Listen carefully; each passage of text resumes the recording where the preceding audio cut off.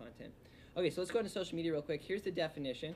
Social media platforms are computer-mediated tools that allow people, companies, and other organizations to create, share, or exchange information, career interest, ideas, pictures, and videos in virtual communities and networks. Thank you, Wikipedia. So kind of the experiment here is think about your business, think about these platforms, and start to unpack, okay, like where do I want to spend most of my time? You have limited resources, you have limited time, you have limited money. Don't fall into the trap of thinking, okay, I need to be on all of these things. We'll get into an exercise in a second where we will kind of try to figure out, okay, what's best for your business. But I want to share some interesting facts with you. So of the 7.2 billion people on Earth, 3 billion have internet access, and 2.1 billion are active on social media every day.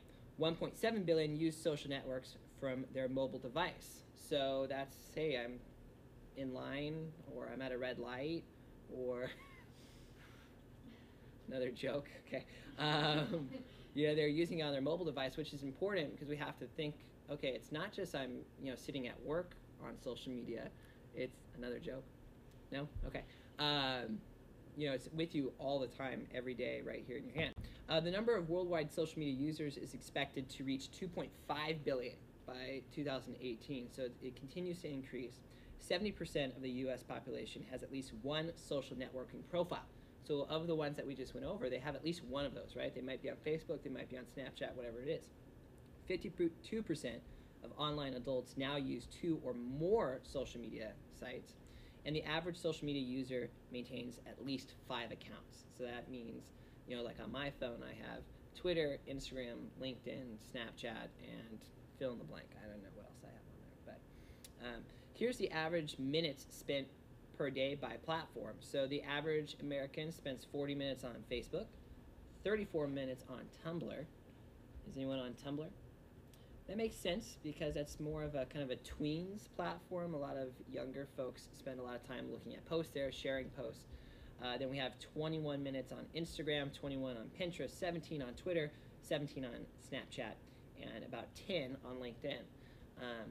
So just kind of putting things in perspective. But to Ryan's point earlier, we encourage you to be strategic about where you invest your time, energy, and money, especially if you're doing it yourself.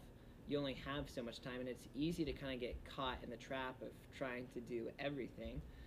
Just a quick example, Royal Hawaiian is the company Ryan worked for, is firm 1 in this example. So email marketing was important, Twitter worked, blogging worked, Instagram worked, Facebook and LinkedIn worked.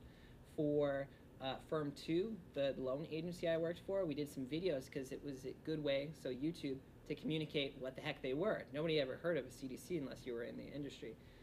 So it was good to communicate to small businesses that this was available. Twitter was good. We just kind of put out quick updates. There was a lot of loan people that checked that. Google Plus was a more professional platform at the time, so we leveraged that. And we leveraged LinkedIn as well. So think about those 10 or so social media platforms that we showed earlier and start to think about, okay, where do I want to spend my time? Where does my customer spend their time?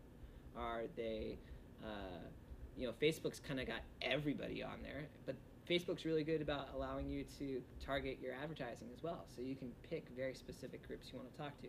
For Ryan and I's business, these are the 3 platforms that we focus on for our workshops and boot camps and speaking engagements. We like Instagram because it allows us to be visual. We like Facebook. There's a lot of interaction on there. And we use LinkedIn because we want to talk to business professionals.